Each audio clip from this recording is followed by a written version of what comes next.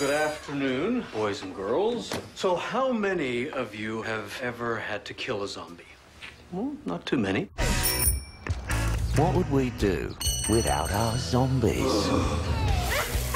They take care of the odd jobs. Give me that. This is detail work. Flesh-eating maniacs need not apply. Do the housework. Oh, what is that zombie doing in my Easy Boy? And play with the kids. Nice catch, Fido.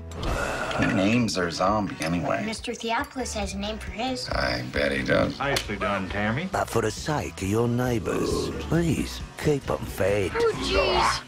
That's Mrs. Henderson. We're in trouble.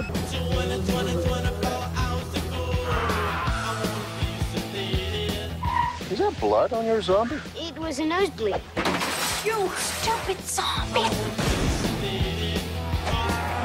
Help! Is Timmy in trouble? Families having to kill their own. I'd take Dee Dee's head off in a second if I had to. He always says that. Is that bad? Yes. My God. Hold on. I don't want you thinking what we did is normal or okay in any way. I don't. FIDO. So without my job, we'd all be dead. And then where would we be?